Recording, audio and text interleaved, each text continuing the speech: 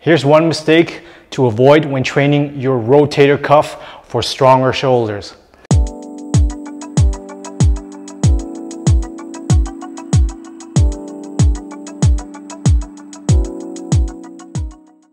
Hey, what's up? I'm Tommy, and today we're going to look at how to train the rotator cuff for stronger shoulders properly.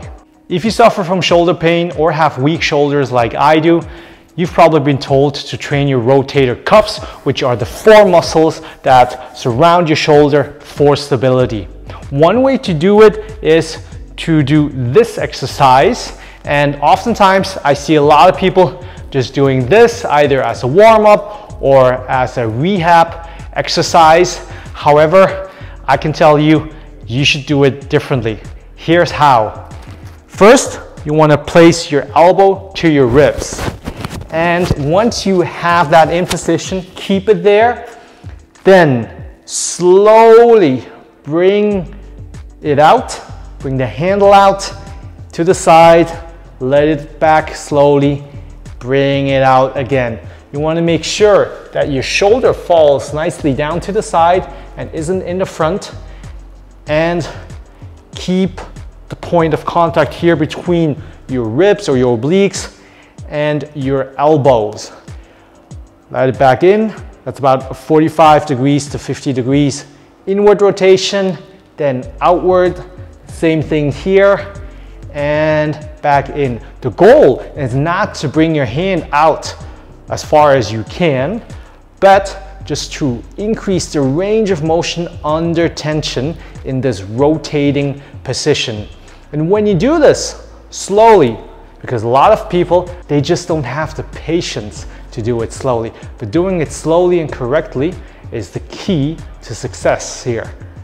So out and slowly in, because letting it back slowly also keeps your muscles working. And when you do it like this, in a controlled manner, after a while, you'll start feeling a burning sensation here around your shoulders.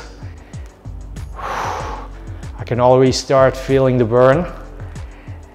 And that's how you train it. If that's too easy for you, you can progress. You can take a band, step on it, and position your elbow high and rotate up and then down without losing this position of the elbow. So your arm is about in a 90-degree angle to your body. But oftentimes for a lot of people, that's too hard to do, or you don't have the mirror to correct yourself. What you can do then is stand to a wall, place your elbow to the wall, and then head back, down as far as you can, up, try to touch the wall with the back of your hand, and then down again. Do this for about 10 reps.